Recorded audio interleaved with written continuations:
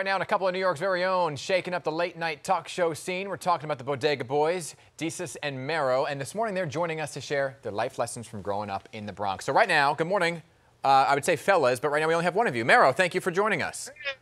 Hey, thank you for having me. Yes, of course, when your partner in crime joins you, we'll bring him on in.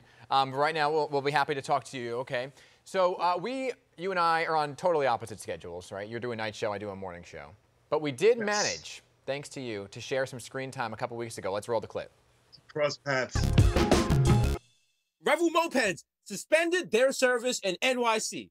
We have no idea why. And after the deaths of 2 riders in just 2 weeks, Revel suspended its scooter service. All right, so I don't know if you heard, but there's been some breaking news here that Revel is actually back in business. So do I get another cameo? What? Yeah, of course. Now we got to follow up.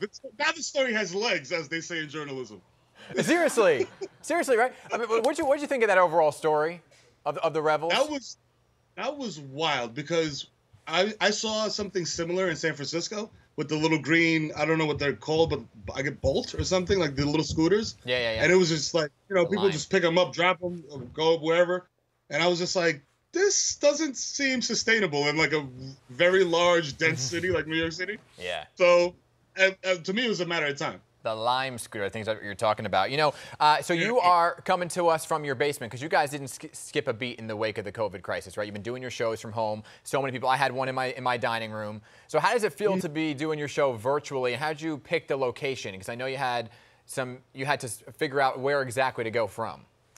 Well, they say motherhood is the necessity is the motherhood of invention. So since I have 4 children and my wife stays at home, I was relegated to my basement to do the show. So, I mean, I would love to have done it in my dining room, which is a much nicer, like, this natural light and stuff.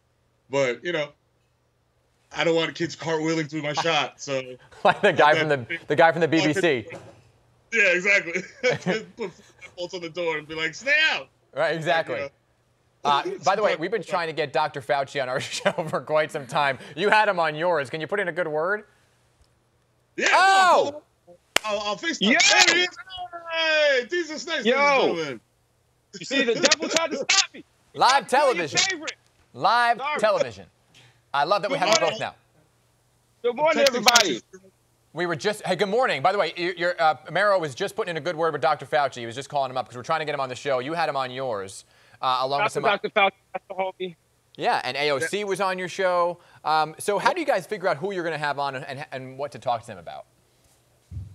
Well, Chat to Top books helps book our guests, and it's just more like the timeliness of things. Like when Fauci came on, COVID was spiking ridiculously, and a lot of young people were like kind of blasé about the whole situation. So having him on and speaking to a younger audience, to us, we felt was really important.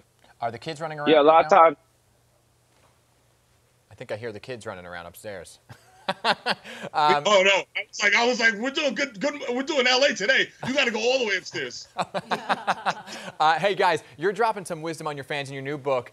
It's called God Level Knowledge Darts: Life Lessons from the Bronx. There it is. You're both having it. Perfect on cue. Here you go. So let's start with Desus. Your biggest lesson you learned growing up in the Bronx.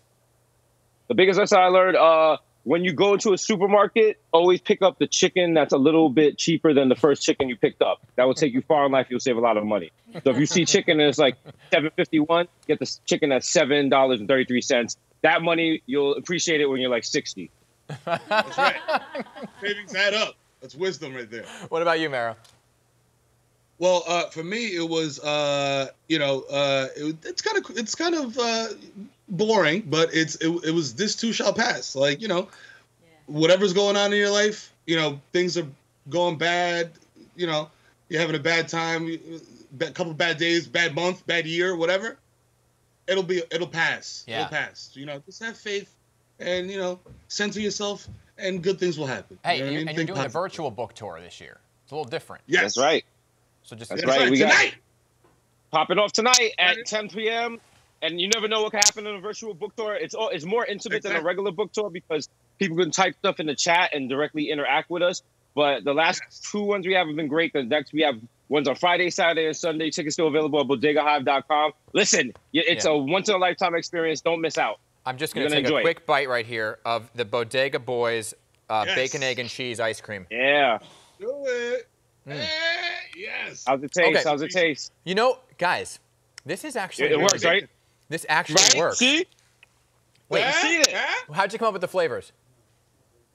Just what you see in a bodega. It's a bodega. It's a bodega and ice cream. Guys, this is really good. Wanted to give everyone that's not blessed enough to live in New York a chance to be in a bodega. So with every bite, you are now in a bodega. If you want to after this for authenticity, you can buy a lotto ticket. You know what I'm saying? It's all good. Right, I got to bring you guys. I'm told we're out of time. I got to bring you guys over to New Jersey. We can get a Taylor ham, egg, and cheese, and then turn it into ice cream. Listen, we can get a Jersey Sloppy Joe. It's gonna be great.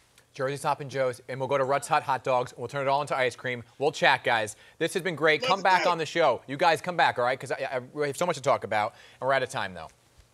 Thank you so much. Hey, thank you. Look forward to your next cameo on Desus and Mero, #1 show late night. On Sundays. By the way, you are the big night now. On Sundays. Sundays and Thursdays. Sundays and Thursdays. Hey, guys, pleasure to talk to you. Tickets are still... Take it easy. They're still on the virtual book tour tomorrow night. We'll have all the information on our website, PIX11.com. I was supposed to ask them about, what are they called?